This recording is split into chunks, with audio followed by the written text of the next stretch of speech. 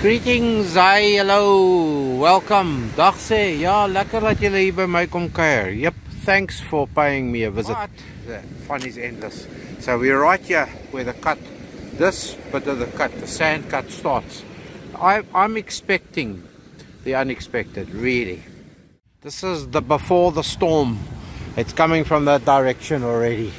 It has been spitting. I've got about an hour and a half to go. There's the stairs, can you see them? There's the little beach. I came around, the tide is on its way out. I've been watching it for the last few days from the stairs where the water's been pushing all the way up here. So you can see how much has been taken away in comparison to the last time I was here. I wanted to come and have a look, quick look-see and see if there was anything been pushed in here. You can see signs of cuts over there too, so I want to walk this way. I've said it many times before, I don't really find much on this beach. I've walked up and down these areas, these stony, pebbly, gravelly, whatever those areas are called, and I don't find much. So I found a semi-half signal over here, and it disappeared, and I thought, okay, let me look more. And just as well I looked more. Look here, I've just taken them out. They were actually lying here. I saw them. They weren't in the hole. That is a 5p, large 5p. You can see you can actually see the bull there quite well. When I show you the bull, when I don't bull, okay, there's a large 5p decimal. This one looks older. This one looks definitely like a pre-decimal, but it may be a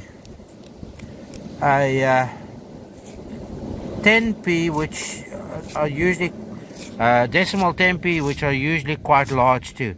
So I don't have much time, so I'm not going to spend my time here trying to decipher what we have. I'll put in a bit of footage for you. So there we go, 2 coins here. I'll have a look-see around. This was a funny signal.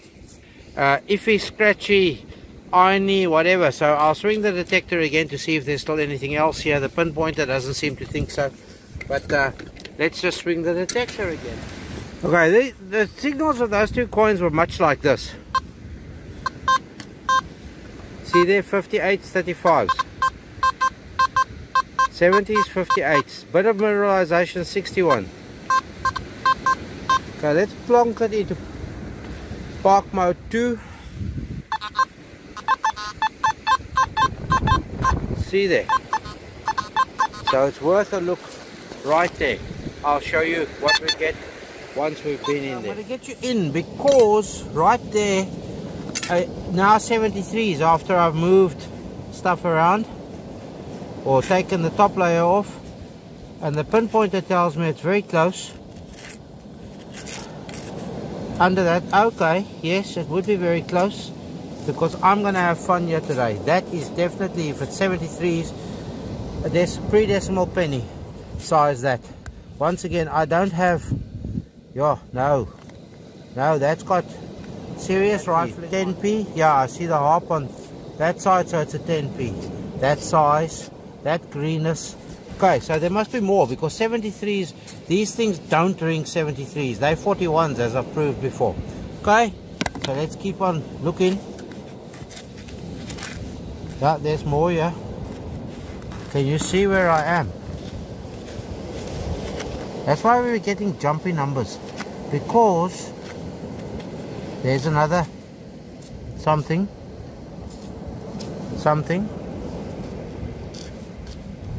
Aluminium, burnt aluminium of sorts or something along those lines, because it's setting the pinpoint off. Yep, there we go. We'll throw that in the scat bucket. Yeah, there's more here. So my theory is working, and I don't think I've got enough time to be able to get at all of these targets then today. So that means I have to come back another day when after the storms I'll be allowed in again. Yeah, there's a coin. There's a coin. That's what probably set us off 73s. although that also looks like a copper nickel, or am I wrong? Yeah, no, that is what caused the 73s. That's a 20 pence, Irish 20 pence. I can see the horse, so we're racking them up. Let's see if I just get the spady out the way. There seemed to have been a signal. Yes, there's a signal there too. Multiple signals I got here.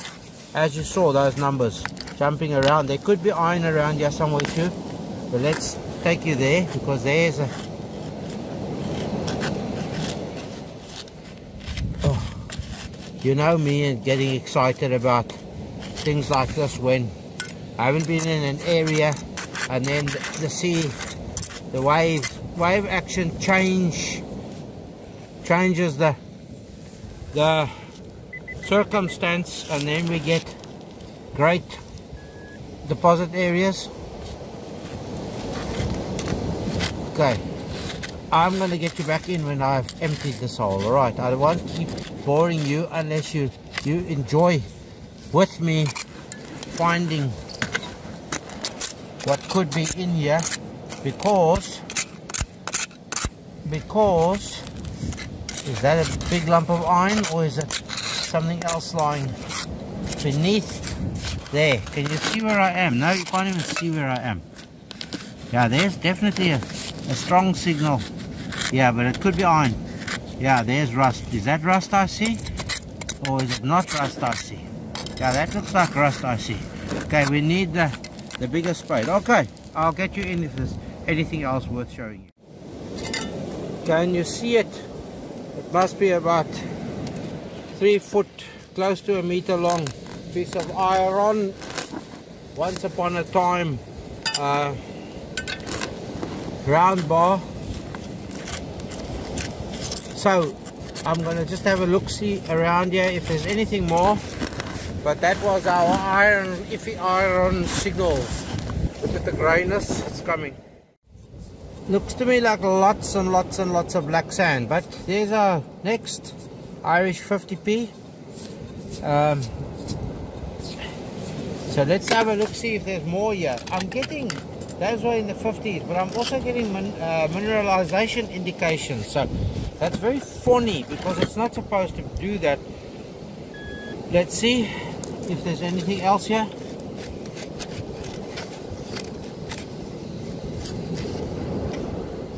Feels like it.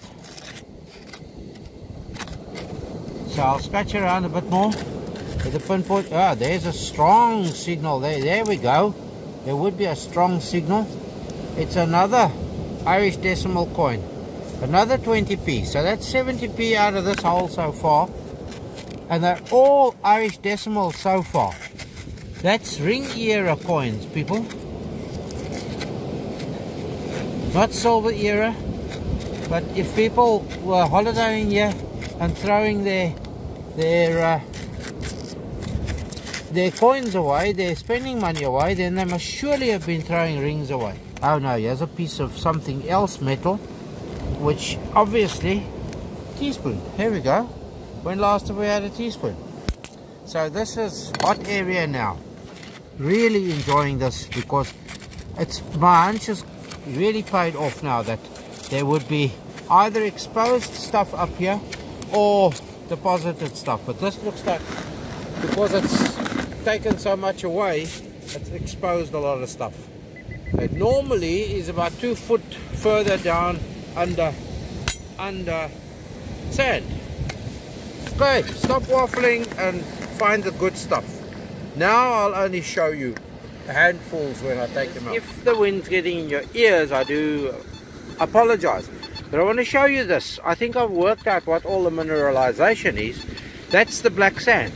Definitely, because every single target is laced with mineralization. Look at this. Okay, those are metal signals. But you see here, there?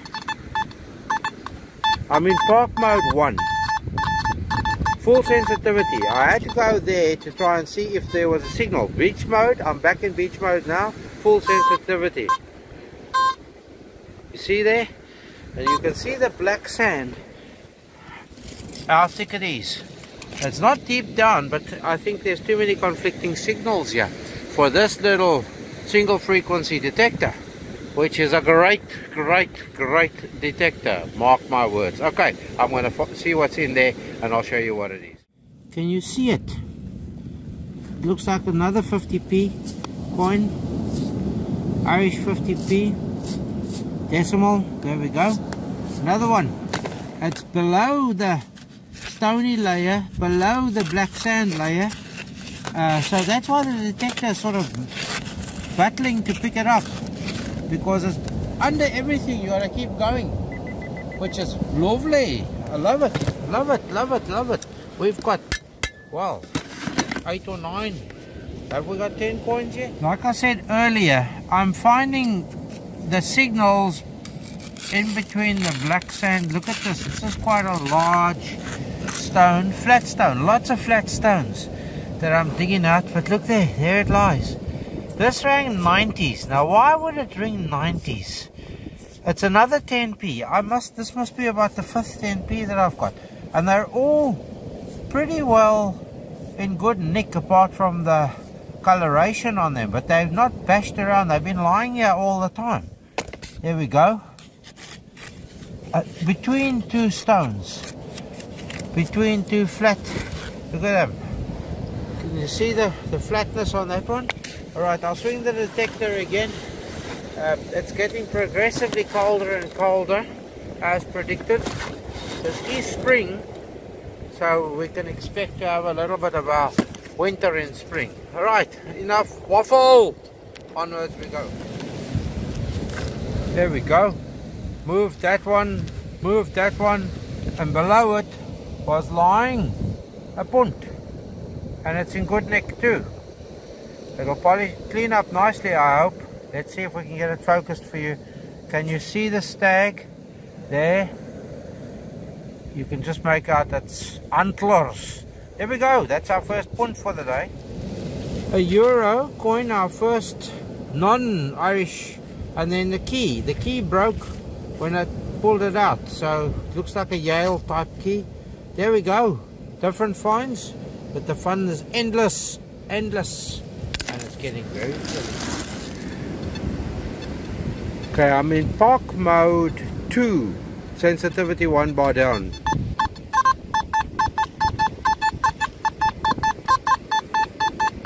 See the numbers all over, 60s, 30s, whatever. So let's see. Don't know if you feel like sticking with me. I've actually moved it already, so let's see if we can find it while you're with me. I presume if it was that shallow and that high up, it was most likely Galore, but most likely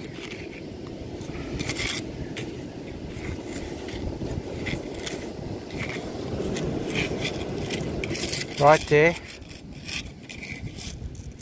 not Galore, a 2 euro coin. Now, and it's a German, not Galore. Lovely, look, and it hasn't been in long because it hasn't denatured totally. There we go, I'm absolutely loving it. Yeah, we're gonna call this expect the unexpected. I'm still out here, and look what I've just found. Look at that. Can we get some focus on that? That's a San Remo 1 euro coin. Look at that.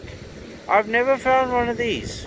So for your addendum, we're going to include this, and I'll also include the Euro countries coin map hunt, the latest update map. I've lost track of all the euro coins found because we haven't been on that one for ages, but we can update the map, that's for sure. And now I better get home. Look at that. I better get home because I've got to get over or around there without getting drenched. And the rain's on its way. So that's it. I'll say bye, bye, bye, bye.